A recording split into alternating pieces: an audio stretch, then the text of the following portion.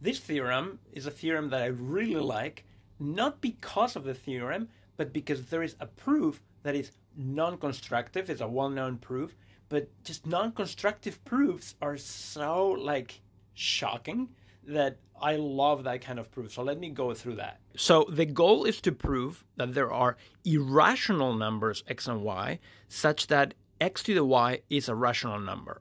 So here's how the non-constructive proof goes. Let z be a square root of 2 to the square root of 2, and then there are two cases. If this number is rational, I'm not claiming it is rational, I'm just saying if it is rational, then, well, a square root of 2 is known to be irrational, so this is an irrational to an irrational giving me a rational number, and therefore I'm done. The other option is that this number is not rational, and then I can take x to be that number, square root of 2 to the square root of 2, and take y to be a square root of 2.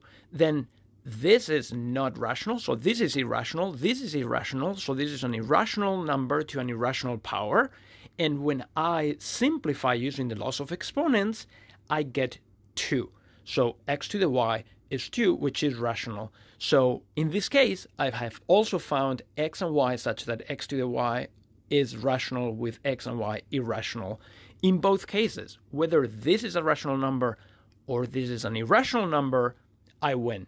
And therefore, I've proved my theorem because in both cases, I have found x and y, except that it's non-constructive because I am not telling you what's right. Is it this that is right or is that right? But it doesn't matter because in either case, there are x and y, and the theorem doesn't say, show me the x and the y. It just says that they exist. So yes, they exist, but the proof doesn't tell you what's what. The truth is that, in fact, a square root of 2 to the square root of 2 is not a rational number, but that is actually tricky to prove. Now, a different proof, which is constructive and actually much simpler, is to take x to be a square root of 2 and y to be the logarithm in base 2 of 9.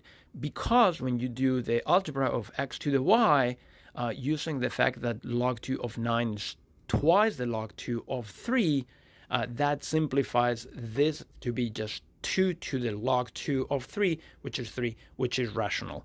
And all you have to show is that the square root of 2 is irrational and the log in base 2 of 9 is also irrational, which is not hard to prove. I will leave that as an exercise, but that's a much simpler proof of that theorem.